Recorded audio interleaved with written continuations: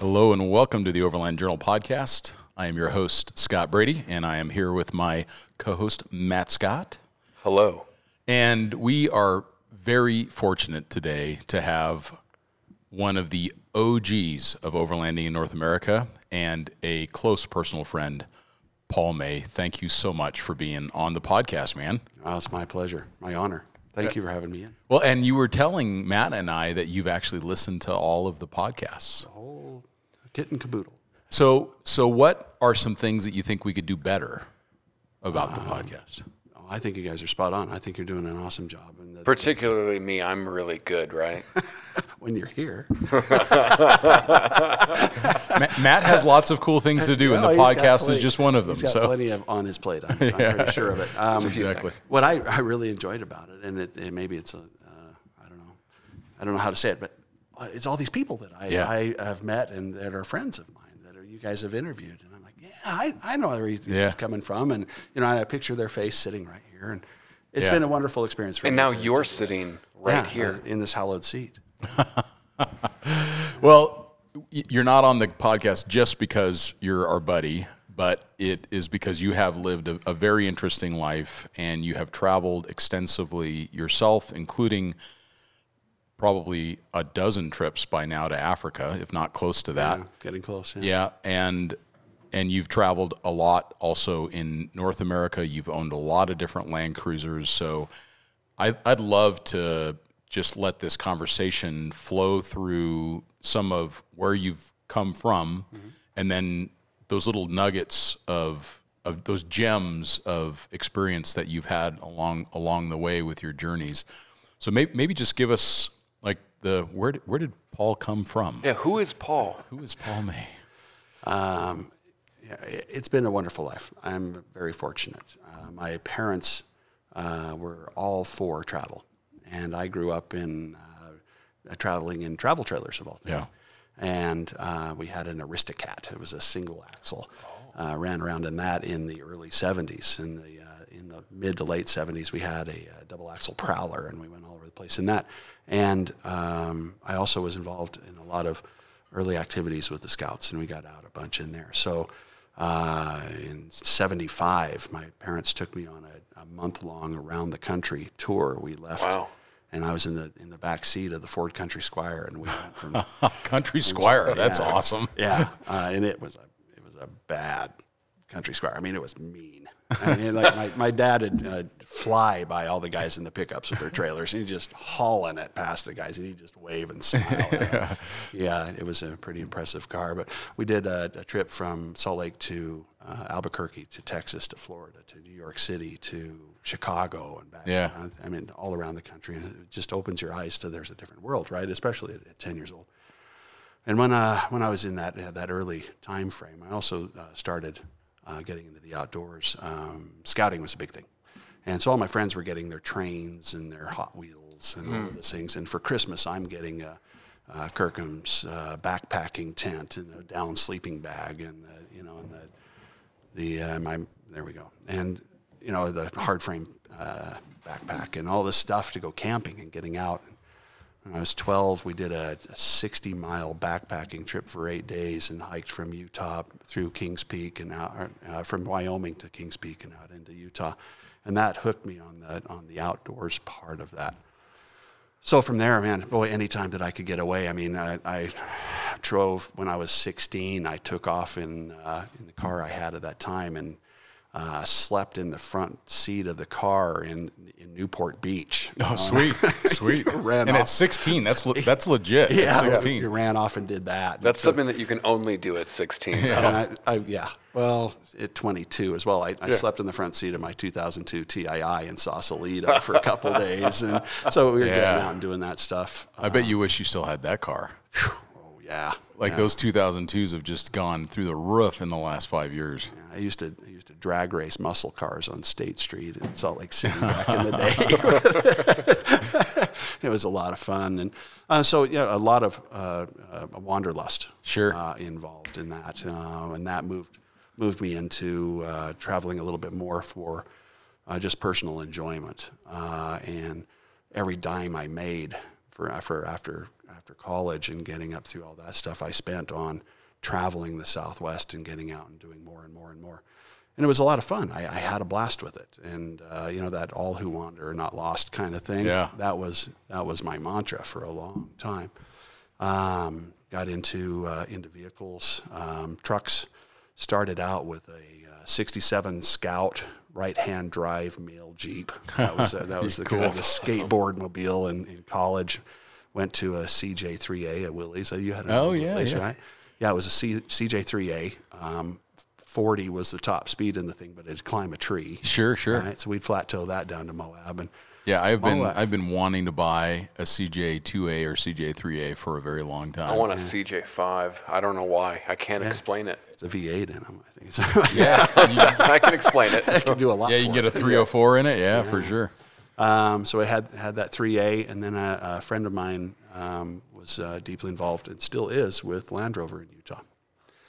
Excuse me. And so I had a Series 388 that we've put a full Defender interior in it and rebuilt the engine in that. And then I had a Series 2A 109 right-hand drive out of Wales for a little while. Couldn't trust either of them out of the town. Yeah. But when you were driving around the town, you were awesome. You were on safari in Salt Lake. Yeah.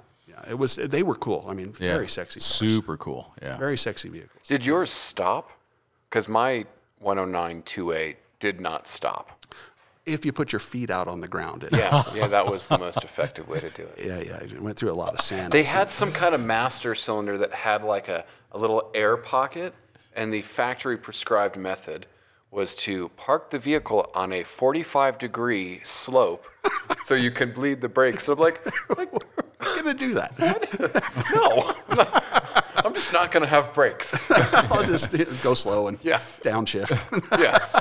Yeah, that's right. Your Land Rover was awesome too, Matt. I remember that. Wasn't it like from a game park somewhere or something? It was like imported from, I want to say, somewhere that was right-hand drive, so South Africa or England. I was thinking South Africa based on the fact that there was no rust. And then it lived on I think it was like the out of Africa game park somewhere in Texas. Oh, that's right. So that's right. I remember it was the blue with the badging on it. Ralph, the Land Rover. That thing was awesome though. Yeah. Well, mine wasn't so lucky. It came out of Wales, and it was a bucket of rust, but it looked awesome. So broke the frame and all. So in the capacity that I've known Paul, you have been fanatical about Land Cruisers. Yes. Was it the 109's fault that you went partially? Yes.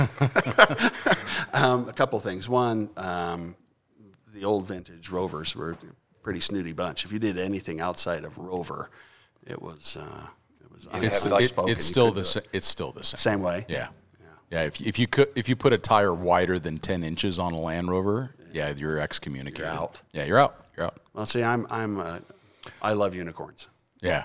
You know, and I like to see what people can do with them. And so I hopped into, for necessity of something that reliable, that I could take out of town. I drive and wheel and come back and still be in the same truck.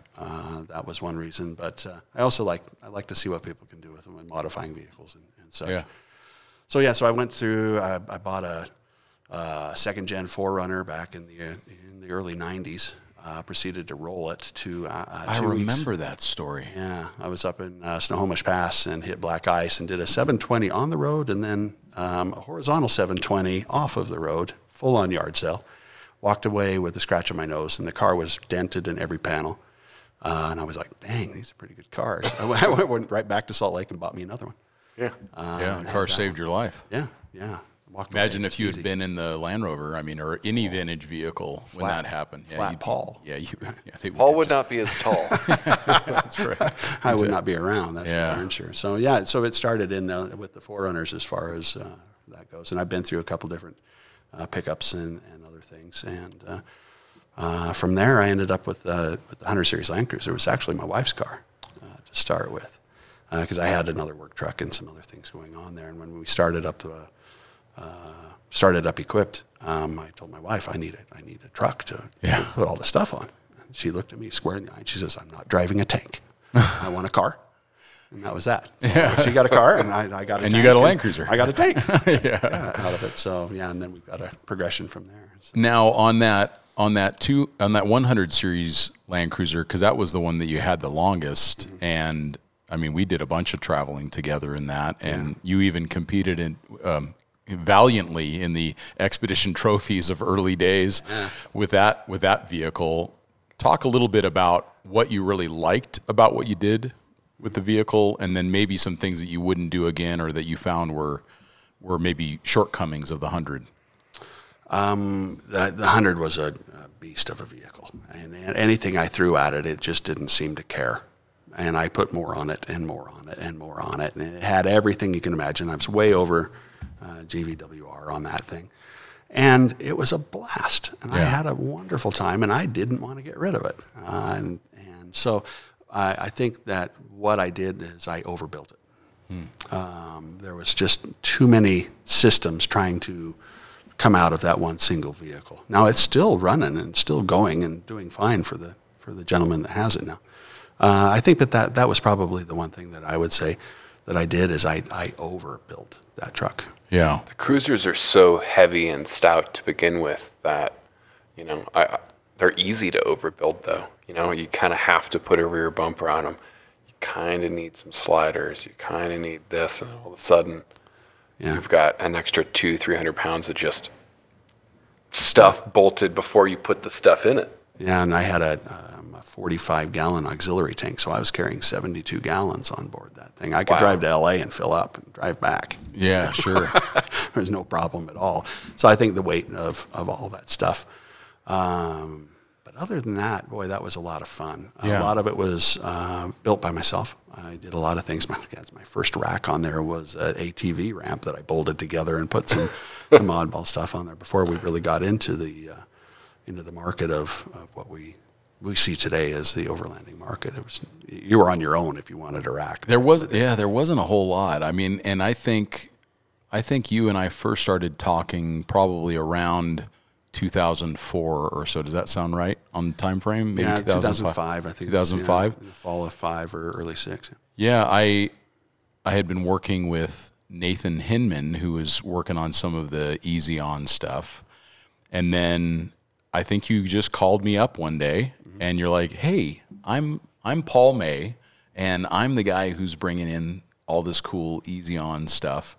And by the way, thanks for all of the photos and all of the coverage that you've been." I mean, you were just very gracious. I remember it was it left an impression on me, that first conversation. You were very gracious about it. I remember you being very complimentary of Jess and his dad, and I mean, at the time, in fact, I think that's how you connected with Easy On, was that you met one of the Stuhlers on their way north, right? Yeah. Quite honestly, where I am right now, it wouldn't have happened without my involvement with Land Cruisers. Quite honestly, it wouldn't have all. Back in 2005, I was looking for a change in my life. I'd been working at the same company for going on 20 years, and it was time for me to do something different. And Jack Stuhler, he was a founder of Easy On. And he was on a trip. He was in his 60s, and he was with his girlfriend, and they had put together a troopy and had driven it from Ushuaia to Alaska. And they came into Salt Lake, and I was in the presidency of our local Land Cruiser Club, and I invited them to stop and let us see. You never saw troopies. No. Yeah, right? you don't see. Darn rare, especially 15 years ago. Totally. And so he stopped, and we kind of hit it off, and he had all these interesting things on this truck I'd never seen before. And he showed me all of them, and he says, anybody be interested in bringing this stuff to the United States? And I started to say somebody else's name, and my wife punched me in the arm, looked at me like, "You idiot." Yeah. It should be just, you. Yeah. There's that look. You get the look, right? No words are said. So just give me that look. And I'm like, "Oh, yeah, you're right. I am an idiot." And I said, "Hey, can we talk about this tomorrow?" And I spent a sleepless night, thought it over, and decided I'm going to start a company. And told Jack that the next day, and we met with the whole Land Cruiser Club, and I flew down to Houston when he was packing it up to leave, and I said, "I'm serious." Looked him in the eye, we shook hands, and that's the only deal we've made.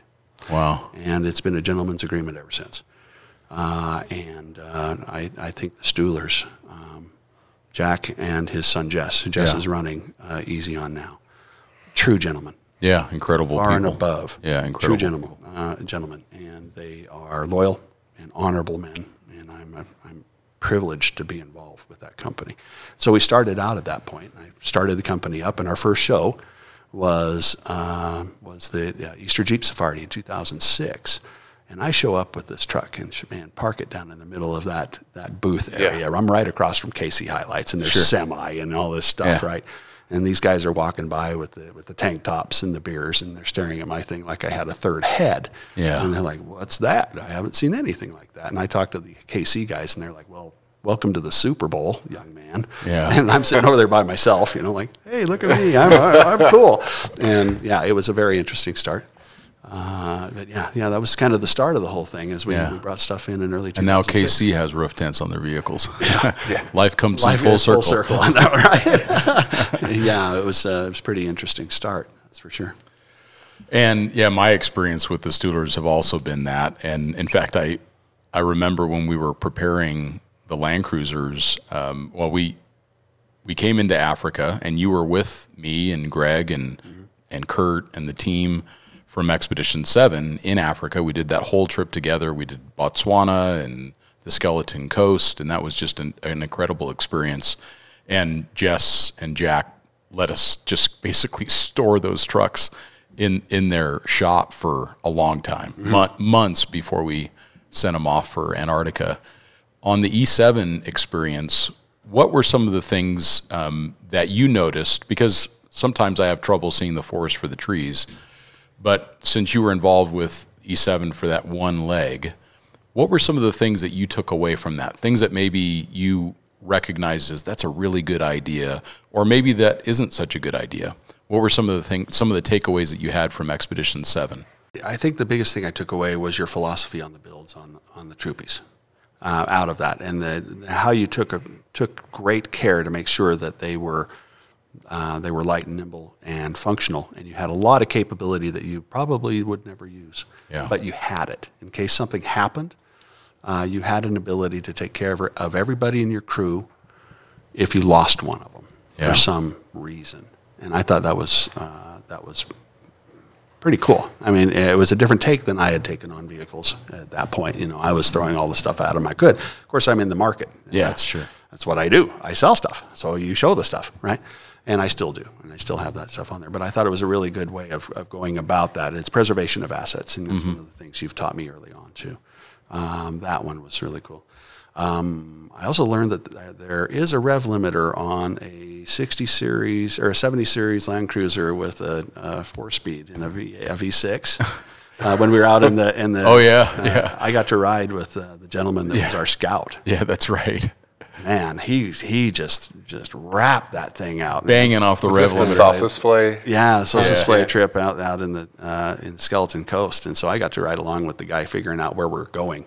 Yeah. And he was high marking this thing like a snowmobile. It was incredible. He was so good. He was so good at it. Yeah.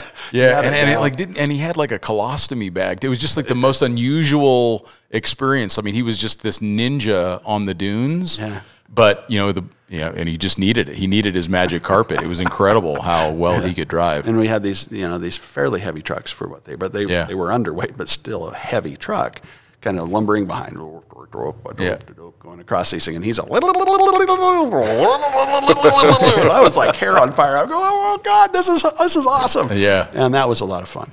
First helicopter ride that I ever took in my life was on that trip up in the Okavango. Yeah, in the Delta there. And getting up in that glorified Volkswagen Beetle with an R44. Oh man, it's the most deadly helicopter ever made. It was perfect. It was perfect. It was such an awesome feeling to be up and above that and see all that going on. The wildlife, right? Yeah, the wildlife was impressive. Even out on the Skeleton Coast, the wildlife was impressive. Yeah, for sure. 4 days out there by yourself in the dunes, and there's nobody. Yeah, we were it. Driving on ruby sand. I know, it was incredible. Seeing those ships locked in on 100 meters or 1,000 meters from the coast. Just things ingrained in my memory that I will never forget. Yeah, thanks to you guys. So it was a wonderful trip. It really was such a great time, and I remember when we first started getting into the dunes, and the 70s were just struggling. We weren't even a half a mile in, and we weren't even in the big dunes yet, and these trucks were struggling. Well, those dunes are big. They're big. They're really big. And I remember there was a couple members of the team that were starting to get very nervous, and like, we're never gonna, like, we haven't even made it a half a mile yet, and we've got to go hundreds of miles. And I just kept saying, we're going to find the right tire pressure. Yeah. We're going to find the right tire pressure. And we kept getting lower and lower. And I think we ended up running those trucks, as I recall, at about 10 PSI in the rear and about 12 PSI up front. Yeah. And we did lose some beads on the wheels, but it was the only way you could get them through, was just very, very low pressures. So. Yeah, and good spotting on it. Yeah, and good. We had great drivers and stuff like that. I mean, it showed how amazing of a driver Kurt is to haul that 79 filled with all that fuel and everything. Like, it was just, and he does just, it doesn't, I haven't yet to find anything that affects Kurt. Yeah.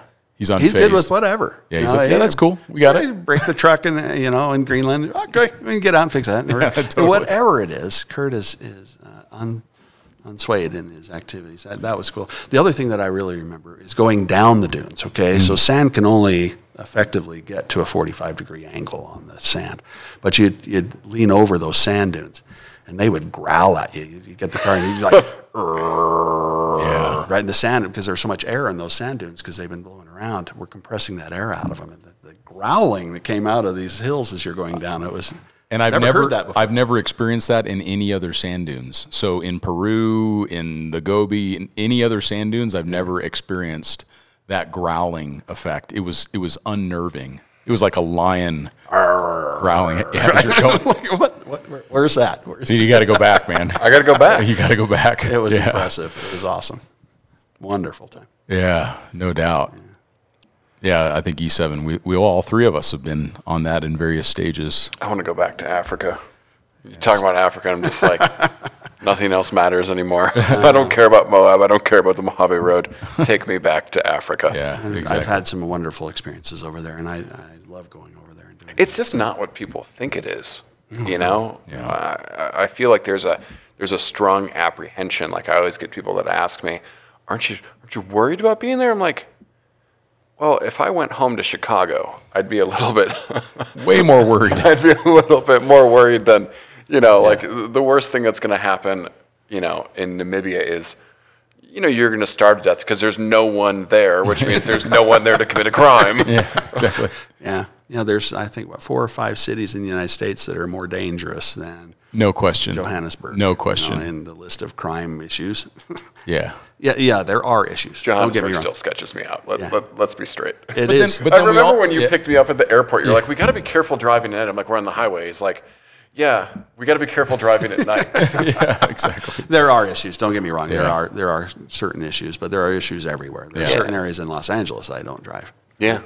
Or Chicago, or East St. Louis, or you can pick them out, and you just don't go there. Or if you do, you go with people.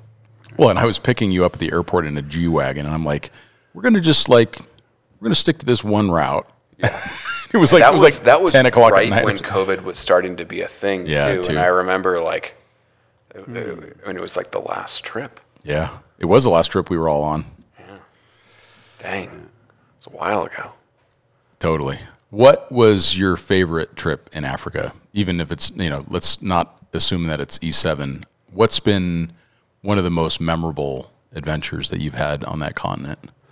I'm going to say a couple. Okay. Had a chance to go with Jack and Jess out to Kruger National Park and travel over that park. Also went with you and Bruce. We did. And we went up and did that incredible trip with that Impala. Madikwe, right? Yeah, I think it was in that Impala that ran into the side of the... Oh, yeah. And the wild dogs, yeah. I wasn't... That was wild. Matt. So Matt and I have been having a conversation about Africa, and I said, Matt, I'm just telling you from my own screw up, do the morning game drives. Because I was the one guy who was like, oh, I'm going to sleep in this day. And Bruce and Paul and whoever else, I mean, maybe Jess was there too. They all go out, and Impala runs into the side of the game truck, like center punches it, knocks itself out, and then a pack of wild dogs devour it right over the vehicle, like right next to the vehicle. Yeah, from me to you. It was like air-breathing piranha. I mean, they left like 3 bones out of this poor little animal. And you're looking at it, you've got your camera in your hand, and you're like, and all of a sudden it's all gone, and off they go. And I was like, good God, crazy stuff. That was wild. And I missed that one. Yeah. I missed it. That was what I told Matt. I'm like, Matt, I missed the coolest thing. I've got 100 days until Tanzania, so. That was a good one. I had to go Kalahari on the other side. Oh, sure. Just below Namibia.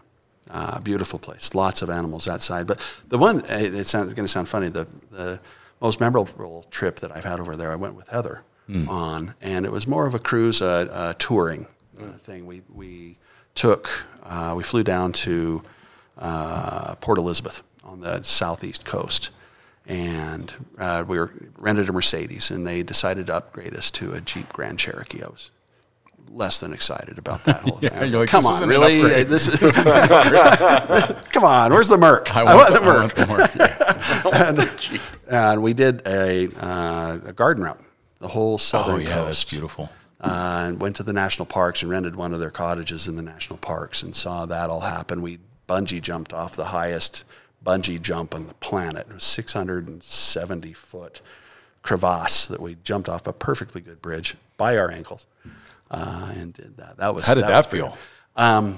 Fun. Did you feel noodly afterwards? Like, did it like kind of? I imagine you get a great back crack. What they did is they lined you up by size. Well, guess where I was, right? So I got to watch all of the people in front of me lined up there. And the first ones, the gals were a little bit scared. And so what they do is they touch you all over. Like Heather was up there getting ready, and she was getting all nerved out. And so they were checking things, and they kept her mind busy. And so she's watching them check them all, check all over. Yeah. And they said, okay, we're going to count to 3, and you're going to go 1, 2, 3. Ah! That's all I heard was, ah! There goes my wife. Off the thing, and then she comes back. They go grab you with a winch. It's like a high speed, like one of the 8274 winches, right? They drop a guy down on a cable, hook you on, and winch you back up to the bridge. And then I did the jump, and I was the heavy guy. I think I went the furthest. I mean, there's enough time to scream twice. If you wanted to breathe in and scream again, go ahead. Wow. And it was a lot of fun. And all the teeming crocodiles down, right? No, well, hopefully. No, but, we were a ways up from the bottom there. But it was quite a good jump. And we went from there, ended up south of Cape Town, and went out with the sharks. Went out on a boat and went swimming with the sharks for a while in the cages off of that. Great whites. Yeah. Oh, incredible. How was that? Cool. All sorts of cool. Now, are you on like a rebreather or a regulator to a line to the boat, or you have your own tank on, or how are you staying on? So what they did, they set it up as cages off the side of the boat. And so the cages were going down about 6 feet in depth, and they had about 2 feet of air above. So, and we all had tanks, and we were all in the gear, and so you'd climb into the cage, and the sharks were out and about, so you could get your breather and go down under the water and be like me to you from these great whites that were swimming around. Wow. Right in that area. And did they care about you? Or were they trying to eat you? No, they swim by with the one eye. Like, check stick your hand out, please. Don't stick your hands out of this place. So seal. they really honestly didn't give a crap about us being there. But it was really interesting. We got to see some of them. Gads, one of them was about half the length of the boat. I bet it was like close to 20 feet. Wow. 15, 20 feet long. Wow. And videos of the whole thing, and we did that. That was kind of cool. Super cool. Jumped off Lion Head on a parasail and did all sorts of fun things that were just more of an adventure for us in a personal sense than driving off in trucks and going, this is really cool. Sure. We're in the middle of nowhere. I love that, but I also love just going in and for the sheer adventure of being in a new place and finding new things. So it's both sides of that. Oh, no question. Yeah, you got to have the full spectrum. It's like Matt and I have talked many times about like how do we get beyond the truck, and maybe that's a mountain bike, maybe it's hiking, maybe it's that you just want to go to that beautiful winery at the end of the day, or you talked about doing a bourbon tour coming up or something like that. Yeah. I think including those other elements is so important. So to the trip, just feed in other things as you can, because the people that are there know what's going on. So not all of those little touristy things are bad. Yeah. It's a lot of fun. You got any I'm just questions? thinking about wine. Planning a trip around wine at this point. Just like a rosé tour. A rosé tour of Provence, but we can call it overlanding. Yeah. Somehow. Overlanding in your 911. Well, yeah, I'm overlanding. It's a pretty empty term at this point. Anyways. So didn't say that out loud. Yeah, I mean, it's now completely up to interpretation.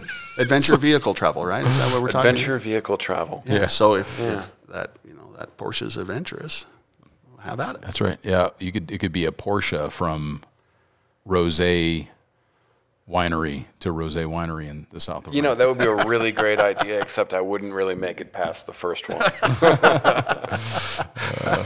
Yeah, it could be an issue. So you have a 200 series now, and you like it. I love that truck. It's kind of like It's my baby. it's your baby. Second baby, though. Yeah, I do. We took the 100 series as far as I think it could go. We were one of the first people to really build up a 100 series, and so there was a lot of folks that looked at that. We traded it in for a 5th Gen 4Runner, 2013 Trail Edition. I remember that one. That's when you were in Prescott. Yeah, we bought that and built that up, and Clay and his crew took that as an impetus to start their 4Runners too. They looked at a lot what we did with that 4Runner and said, hey man, this is a great platform. It was cool. Wonderful truck. Did anything I asked. I remember you saying that in dimensions, it was very similar to a 100 series. Very much so. Even though it looked slightly smaller than a 100. That's something that's always kind of stuck with me. Very capable truck. It hauled my little AT Chaser around better than the 100 did with the V6. The one thing I kept on telling everybody is it's the reason why I like it more than the 100 is because it was lighter.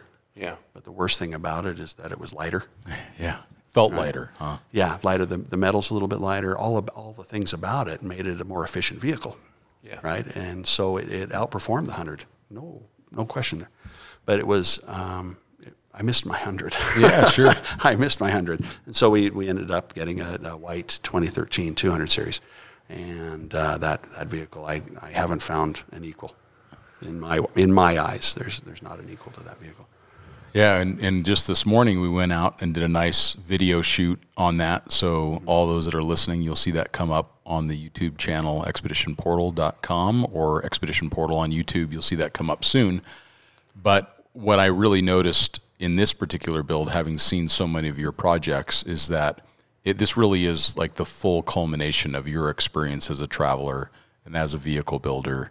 And it's just a really thoughtful truck. Thank you. And what are the things that you like most about this one? The modification. What are the couple modifications that you've done that you most liked about, or that you most appreciate? Well, to start out with good tires and suspension. I try my best to keep it as simple as possible and most durable as possible. The ones that I really like, the work that Goose Gear did on the interior back when Goose Gear had time to do things. They're very busy now, but I had a custom Goose Gear built out in the inside. Equaled the weight that I took out of it of seats, put it back in there with a lot more functionality. Now I can sleep in that vehicle. When I run by myself, I scoot the passenger seat forward and tilt it forward, and I've got 6'7" inside. Wow. So I throw a thermarest down and sleeping bag, and just like the E7 trucks, like I'm getting full circle here, like the E7s, sleep inside. You've got a lot of visibility, a lot of protection. You can get out of something fast if you need to, especially if you're solo. Yeah. That works out really well. One of the other things that I figured out, it didn't take long, is on a trip to Australia, I looked around looking for roof racks, and there aren't any roof racks on vehicles. They're all running load bars. And the reason why is because of the weight restrictions on the vehicles, right? So guys are trying to run light. So all those load bars, instead of racks, is saving weight. Load bars are working just as fine under a hard shell or a soft shell rooftop tent. And it's redundant to have a rack underneath that scenario. So I'm running load bars on mine instead of a full rack. I noticed that, yeah. Just about all the weight in that vehicle is below waist high in my vehicle. That's cool. Well, I was watching it on the trail today. I mean, we went through that very crossed axle downhill obstacle, and the vehicle was very settled, even with a roof tent and a awning up top, and all the vehicle was really the F-250 Tremor that I was driving was like dancing rear wheels. Like, let me wheel lift to the moon on this side, and then wheel lift to the moon on the other side. And your truck was totally stable. Flexi down. Yeah. There's, I mean, above chest high in that vehicle, there's maybe 350 pounds. Yeah. That includes the roof of the vehicle. Yeah. So there's not a lot of weight in relative terms to the rest of the vehicle. Yeah. Above waist high on that. So it's a good fit. Is there anything you'd do different with that truck if you were to build it again? Something that you'd leave out or use a different solution for? No. Cool. Not one thing. In the older vehicles, I did a lot of electrical. Built up all sorts of systems and relays and switches and doodads and bells and all this stuff. Yeah. I'm down to a 6-circuit Blue Sea fuse block. I didn't need all of that stuff. And now with LED lights, you don't need all the relays. You don't need all that stuff. You can run it. You have all the Switch Pro, Switch S Pod trigger things. You can, but I don't. You don't even have and to. I don't even have to. You don't have to do any of that. If you're into that, awesome. But what I found is when I built it in there, I never used it. Yeah. The 100 series had a hot water system in it. I had a hot water heat shower system built into the thing. It was like a $2,000 gizmo I used twice. Yeah. Come on, that's a lot of weight and a lot of unnecessary stuff. So we've really tapered it all down and blended it all out. And this is the umpteenth build on a truck. So I've got it down to what I want, and that's fine with me. I'm good with that. I've definitely found that as I build more vehicles, less is more. Mm-hmm. Like I with my Gladiator, I tried to make it a little sailboat, and I now kind of regret that because I have all this weight and all this complexity, and I'm like, well, I could have also just had a fan and a light in there and probably have been just as happy. But Utah. Yeah. So you are from Utah, born and raised? Born and raised, yeah. So for those listeners who haven't been, what's the one thing people should see in Utah? I'd say just don't come. I've heard it's really bad and dangerous. Dangerous, super dangerous. No, Scott's alluded to this over the years, and I've heard him say it in quite a few places. He's been a lot of places. This guy, right? Yeah. He's been a lot. He's been a few. Places. Just a few. And his favorite place is southern Utah. Yeah. And I would agree 100%. I know I've been traveling southern Utah for going on 40 years, and I have not seen it all. I know a couple of our friends have seen more. Probably seen it all, but I have not seen it all, and it is just spectacular. There's nothing else that I have seen on the planet like it. Well, there's such diversity of terrain in Utah. You have alpine, and then you have these like otherworldly rock eroded sculptures. Yeah, from the Arches area with 3 national parks within that range. Bryce Canyon's amazing. Zion is amazing. The whole Escalante area is impressive. San Rafael's swell. I mean, I could go on forever. And I've done a couple little seminars at some of the events that we've done where I'll sit down and for an hour I take out the paper map, the Utah State official paper map, and I lay it out. And I start in the northwest corner of the state, and I go to the southeast corner, and I say, go here, see this. This is a great camp spot. Don't miss a burger at Ray's in Green River. Yeah. Go to here. Oh, you took me to Ray's? Yeah, it's awesome. Yeah. Another place that we've all been together is Ray's. Yeah. And you point out all the things, and you could spend, I don't know, a couple months easily doing nothing but going on a route around the state. And it's life-changing for me. It's my life. That's what I really enjoy to do is southern Utah. I'm a Utah boy, it's through and through. Northern Utah is beautiful. There's a lot of alpine there, but there's alpine in southern Utah too. We drive up to over 10,000 feet in southern Utah and get way above tree line if you want to do that kind of stuff. It's a lot of fun too. But there's so much area to cover. And it's so accessible too. I think that's like really the cool thing for people that are considering planning a trip to Utah is that there's not a lot of private land. So much of it is public. So much of it is accessible. I love it there. Yeah, I do too. And so as far as one place to go. Do you guys ever find yourselves, you're in wherever and you're like, that looks like Utah? Yeah, totally do. Yeah. Except for there's so much of that in Utah. Yeah. I mean, the fact that you've got,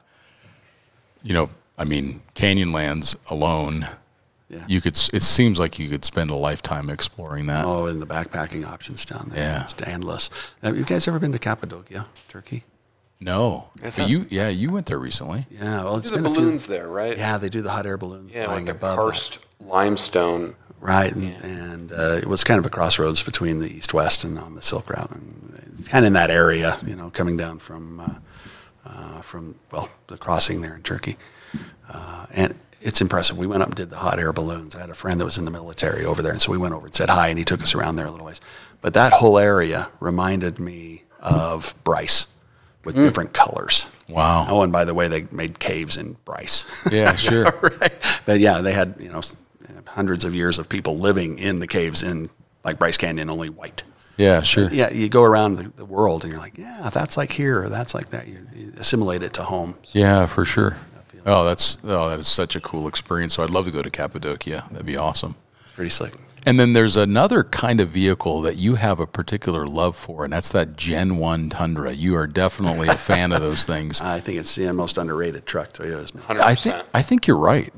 I think, and it's almost like you don't want to ruin it by getting the word out there that they're still one of the best. I mean, it has the 4.7 V8, which is one of the most reliable motors Toyota ever brought to the United States. And it's got plenty of power.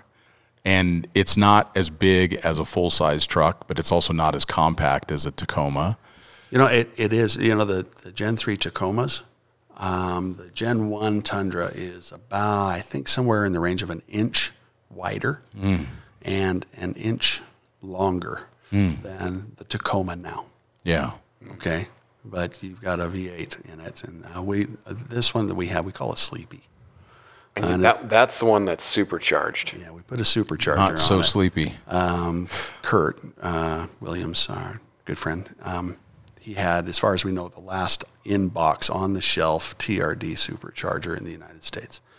And we put it on this truck. And another friend of mine installed it. He was the master tech instructor, Will Carroll. Will. Yeah, he does amazing work. Genius, with a wrench. So he put it on there, so I knew it was all done right. And that thing moves. It now has the same horse and torque as my Gen 3 Tundra, but it's the size of a Tacoma, and we put airbags on it. So I call it my 3/4 ton V8 Tacoma. Yeah, sure. Right? But it has the ability to hold the weight more properly than the Tacomas do, and it has the power to handle all that stuff. And yeah, I think it's the most underrated truck there is. I think there was a period in time when almost every mechanic that I knew drove a first-gen Tundra because they didn't want to have to work on anything. That's so true. Yeah, mechanics don't want to work on their own cars. Look in the back of the car dealer or whatever, you're going to see mechanics driving first-gen Tundras. The only thing that wears out is the paint. Yeah, true. Yeah. No, they do seem to all be losing their paint. I think that was when they kind of were just switching to water-based paints. They're starting around to that area, like late 90s, early 2000s. Right in that range, they were starting to do some oddball paint stuff. But yeah, we love that truck. We love that truck. Everybody fights to drive it. So yeah, it's been fun. That's awesome. And then, what are some of the other projects you've got going right now?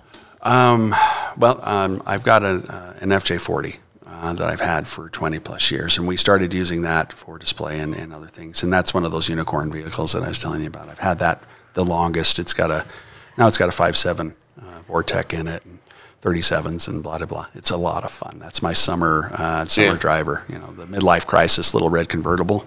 Yeah, 20 years ago. But the one we're building right now is a 1983 FJ60. Fun. And it's really clean truck. But where did you find that one at? A friend of mine in Salt Lake City was selling it. He found it. It was a Texas truck, and it'll make obvious sense in a second. It's a Texas truck that a gentleman bought for his wife. She wanted a Land Cruiser. She drove it once, and they parked it for 5 years. And so he picked it up and shined it up a little bit and did a couple of things. And then I took on the project from there because I've always loved the 60s. But the drivetrain in it's the unique thing. It has a Ford 351 Windsor race engine in it. Whoa! With a Dana transmission and transfer case in it. It's a 400 horse V8 in the 60 series, and it looks stock. I mean, from the outside, you look at it, just looks sounds like sounds terrifying. It sounds like that's like a really quick way to end up dead. Because that car does not stop or turn either. It's fun. It's not going to go out, and I'm not going to drag race it. But it's fun Sure to have you are. that. Well, of course, maybe a little. Just a little bit. Not like the 200. We're not going to go lightning fast on this one. But it's fun. You load it up and you pull up to somebody in their Mustang, and they're like, and you hit their sitting right next to it. They look at you like, what the hell was that? It's fun. So we've been keeping it pretty stock. We added a few odds and bits to make Sounds it look totally nice, but it's stock. Totally stock, not. Right? Yeah, just don't look under the hood. Well, So that's kind of a fun the truck. worst thing about the 60 is the engine.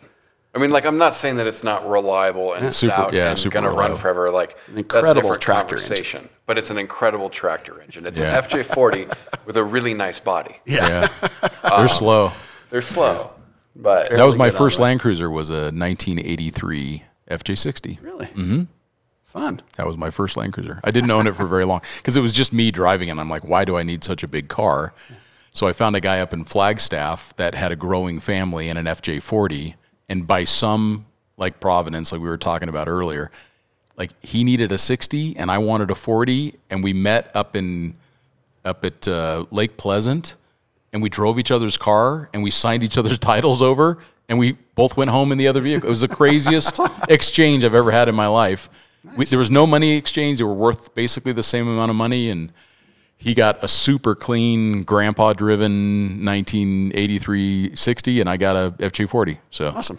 Both Yeah. good vehicles. Yeah, great vehicles. Those are going to stick with me for a long time. Yeah, that's cool. Yeah, no not reason gonna to change I that just one. love the way the change that. 60s look. They do look great. It's like It's classic. I haven't had a 200 and I haven't had a 60.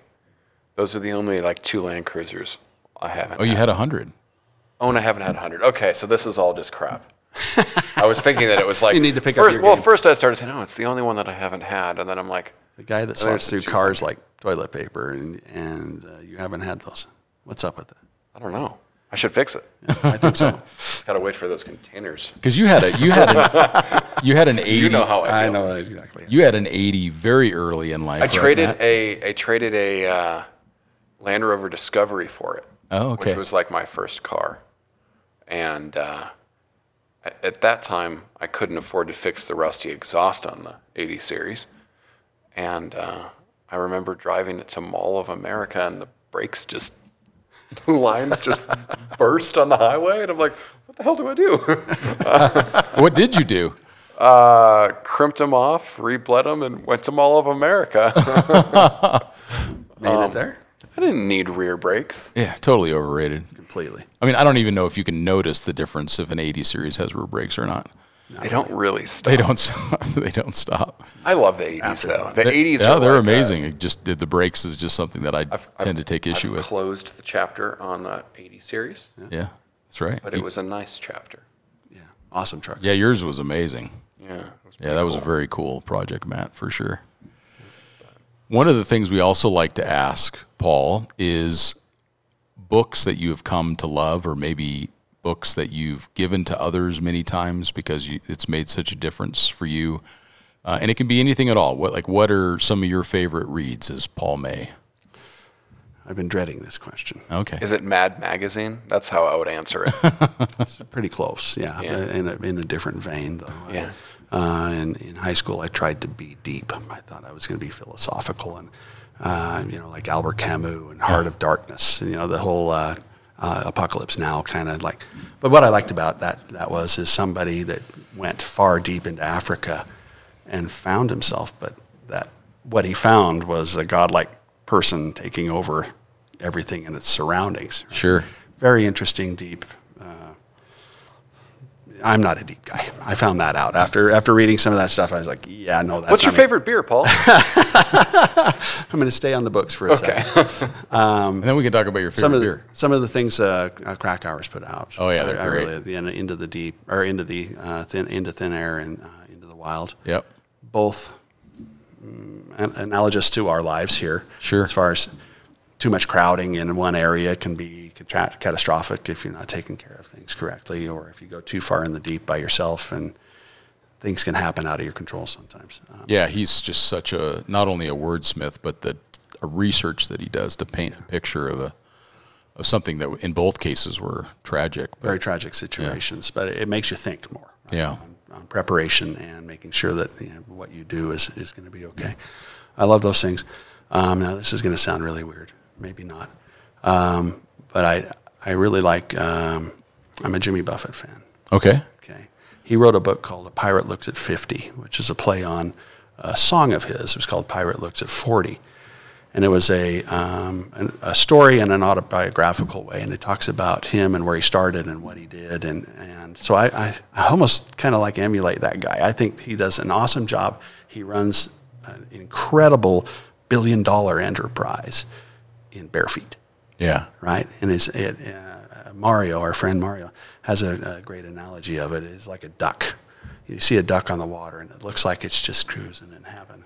Just ease, handling life with ease. But you get down under the water, and those little legs are doing this the whole time, right? Sure, Cracking sure. over and doing this constantly. But if you look at Jimmy Buffett on the outside, you think this guy is just this laid-back, hang-out, Hawaiian shirt, shorts, barefoot But he guy. has a $1 billion empire of $500 margarita machines. Yeah. And flies a seaplane and does incredible. You used to have a sportsmobile. Yeah. Yeah, he did. Yeah, Absolutely. I had a sportsmobile out on his stuff back on the Eastern Coast. And he's been all over the planet. And he goes and explores tropical places and exotic places in Africa and all over the place. He's been everywhere. But he does it his way. Yeah. Right? And his way doesn't have shoes. And I can understand that completely. Yeah. I think I've seen you wear shoes a few times. I mean, I think maybe because we had to hike somewhere or whatever, but Required. yeah, maybe, yeah, exactly. But I think, So- maybe if you went to Antarctica, you would put shoes on, maybe Some socks. some socks. So, I mean, do I hand out books? Am I that guy that does voracious reading? No. I went to school, I went to grad school, and I gradually learned I didn't want to read any books anymore. I did enough of that. Yeah. So I listened to stuff, the military mystery, thriller kind of stuff, gets me across the 1,000-mile days. Yeah, cool. So it's brain dead stuff. A lot of fun that way. But other than that, that's about No, I always find it fascinating what people, what they identify with in that way, right? So, yeah. A couple autobiographies. Autobiographies? yeah, I said it right, didn't I? you did. Barack Obama's Oh, A Promised Land. Promised Land. I thought that was I pretty haven't read that. yeah, I haven't read great. it I either. mean, a pioneer in a different way. Yeah, sure. Right? He had a lot of upward struggles. Sure. The other one that might sound kind of oddball is Matthew McConaughey. Oh, I've heard that's a McConaughey, great. excuse me. Oh, Matthew Green Lights. I've heard it's that. great. So Yeah. that's It is. His life has been an adventure in its own right, and he was a nomad. He bought a vehicle and he bought an old Airstream, and he wandered the United States for a couple of years. And every Interesting. once in a while, he'd go back and make a film, and then he'd get back in the truck with his dog, and off he goes again. And Yeah. he's wandered the whole country. Sounds perfect. Yeah, Because doing you his just- sounds like you in about 3 weeks. Yeah, you just pretty you're close, about right? to pick up your first Airstream. Yeah, super exciting. excited about this. You can get your Margaritaville margarita blender in the Airstream. And you've got your dog, and you can go wander around the country. Wander around the country. You can drive. You're drive going to your be Tundra, Matthew pretend- McConaughey. Pretend that you're in a Lincoln commercial. Not as good looking. Okay, Yeah, for I mean, one. that's all up to interpretation, That to right? you guys. It depends which movie he's in. True. He can look terrible if he wants to. No, but I found it very humorous. It's not been an easy life for him. Some of it has, some of it's not been. But I took a lot away on being yourself, being true to what you want to be, find your goal, Yeah. live it, Yeah. find a way of making that happen for yourself. And that's what he's done. He's done a good job of doing that for himself. So That's a great suggestion. Cool. it's a cool book. Okay, so now we got to ask you about your favorite beer, because I remember in your historic home that you had downtown Salt Lake, you had a beer fridge. Its only job was to maintain the ideal temperature of, I think, a Red Stripe, and there was something else in there. Frosty barley pops of all nature were in that, in that fridge, and it was a full size fridge. We had it in the garage, and at any given time I would have a variety of somewhere between 25 and 30 different beers from all over the world stuffed in that fridge. The new house has a beer fridge. It's just a slightly smaller version of the original. So favorite beers. My go-to right now is a Full Sail Amber. Okay, nice. Getting into the ambers more. The IPAs, no interest whatsoever. Yeah. I Male don't. frappuccinos. something like that. Yeah. Anything like that makes, dandelions. you know, these things right here in your neck, anything that makes those clinch, you shouldn't drink. And then you get cotton mouth afterwards when you have like an IPA. You're like, Oh, interesting. Yeah, that's why I guess I've never even tried one. the IPA thing's interesting, right? Because it was like, here, have this beer that tastes like dandelions. And then somebody was like, oh, I really like this. Totally lying. And then his friend next to him was like, oh, yeah, I like that too. And then it became like a thing. It became like I'm not going to admit that I don't like this. At least that's my opinion. That's what your opinion is. From the Pabst Blue Ribbon drinker. Yeah. Well, maybe it's an acquired taste. It could be. I'm really hoping that's the case, and I have not acquired that, and I'm fine with this. Exactly. Yeah, amber's a great way to drink. It's a great one, or pales or something in that IBU under 30. I'm good with that. Yeah. That's just fine with me. So, I got hooked on Red Stripes for a while. It was I remember that. very dangerous sport.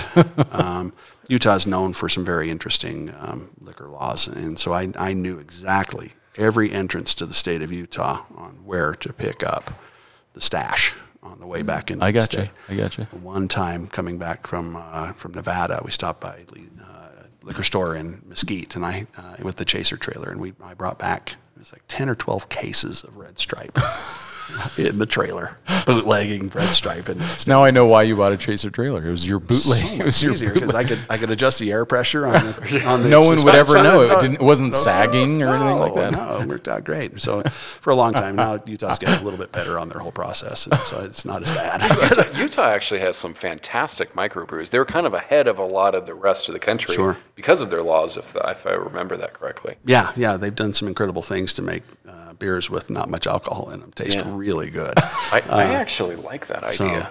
Yeah, like if I could get like a full-bodied beer that was only, 3% or so. you could just drink a lot more of them, right? Well, I don't know if you're a fan of Pacifico Light, but that is my Baja beer of choice. That's because a I can sit. It's a maintenance beer. I can sit down with like a rack of it, and then at the end, I'm like, I'm rehydrated. I feel slightly bloated, but totally hydrated. And not drunk at all. Yeah, you can drink those all day long. So what's next for you, Paul? Where would you like to travel next? You've got this Airstream that you're picking up. What's your goals for travel over the next couple of years? With that in particular, we're going to do a lot of Americana. I'm really looking forward to. I'm kind of going the other way as far as people are like I got to get away from all the people, and I'm like, no, I'm going to go and see some things that are not in the way out. So yeah, we're gonna go do the Smoky Mountains, and we're doing a craft bourbon tour for a week, and seeing some of the countryside, and going up into South Dakota and seeing some of the Americana stuff there. I'm hoping amazing. To cross coast to coast Canada. I think it would be a lot of fun. I think that'd be great. Do the Trans-Canada Highway. Yeah, do the full thing. And my wife and I are fortunate enough now that where we are in our position so we can work remotely for the most part. And so we're going to go and try that. We're even looking at staying for a while, a few months at a time, remote. If we can work it out. There's still some bugs to work out of that. Yeah, sure. But more of the Americana stuff. And the vehicles that we're hauling this trailer around with are standalone in their own right. So if we find, get a bug up our nose and we want to go, hey, let's go over there for a couple days and climb this impressive, really hard technical thing. All right, just unhook the trailer. That's the cool thing with the trailer is you can really just leave it. Yeah, that makes sense. Yeah. So like the trailer that we chose is light enough that we can haul it around with the 200. And we've got everything on that 200 that we can live on its own right. Sure. Yeah. Right. So it's like the base ship and the satellite, X-Fighter cruiser. We can head out and do our thing, or the Millennium Falcon. As we talked about. Just get away and we could go and do the really nasty stuff if we wanted to, not have a problem. So looking forward to that adventure. So as we get close to the end here, I think that you should talk about why your Land Cruiser is called the Millennium Falcon. I thought that was really great. So you have one sticker on the vehicle. Yeah, one little white cutout, and it's of a Millennium Falcon. And what I liken it to is that it's a large cargo vessel that's white with black highlights on it, and it's capable of going like a bat out of hell. And that's exactly what that 6 truck is. parsecs. I've seen you drive Baja in 6 parsecs. Pretty dang close. Not as fast as some of my friends, but I'm keeping up with them better and better. Yeah, it is. It's our little Millennium Falcon. It does the job just right. I do remember when you came out to Prescott and you wanted to start doing some higher speed driving, and you and I spent about an hour perfecting your Scandinavian flick in a 100 series. That was really fun. That was a good day. That was an awesome day. My wife gave me a birthday present of Scott Brady training one-on-one. This is early on. Yeah, this is when I actually did training way back then. Right back there, but even before the Overland training thing, and I wanted to learn to drift. And it's not easy to drift a fully kitted 100 series all-wheel drive truck, but we got it. Oh, we did, yeah. We also proceeded to break an entire case of Red Stripe in my fridge on one of those. You were trying to teach me how to do speed bumps, and we endoed into one of them. Yeah, I spent 3 hours cleaning the fridge out of glass and about 2 gallons of Red Stripe. After that, it was a sad day, but I got over it. But one of the coolest highlights of my life is drifting that 100. I totally remember that. I mean, we perfected it with heavy trail braking, so it was just like last second of a turn, monster brake application. So left foot braking, trail braking, and the rear end would lighten just enough, and it would start to rotate. And then I'm like, Paul, full gas, and he'd roll into full gas, and it would pitch around the whole corner. It was beautiful. And then right after we got that done, he goes, stop. And I'm like, hit the brakes. What? And he goes, that was so awesome. And we're high-fiving. Yeah, that was a good time. That was awesome that was a great day. That was really a great day. Awesome. Sure was. How can people find out more about you and about what you do? Equipped1.com is our website, Equipped Expedition Outfitters. That has everything to do with our business and what we've got going on. You'll find all the vehicles that we have on there and a lot of the stories.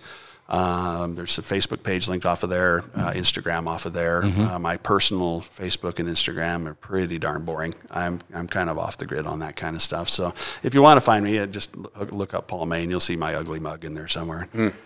And Overland did a nice piece on your truck not all that long ago, so I think you can find that on YouTube on your 200 series. Yeah, in the shop is their That's series right. that they did up in their thing, and we've been fortunate enough to work with them for a decade now. And I heard you mention the plaque that you got from. Yeah, they gave one to us too, and it's in our shop. Oh, they're amazing people. For those that are listening to the podcast, if you don't know about Overland, make sure that you check them out on YouTube, and I think that they're also on Amazon Prime. Yeah. And they're running some of their shows from a few years ago. Equipped was their first sponsor. We met them at one of your events out in California. Yeah, very long time ago. Yeah, wonderful people. So, any other questions you got, Matt, for our man Paul? No. Yeah. Is it time for a beer yet? It's time for a beer. It is. That's my question. Where's my beer? In my truck. Okay. And on that note, we thank you all for listening, and we will talk to you next time.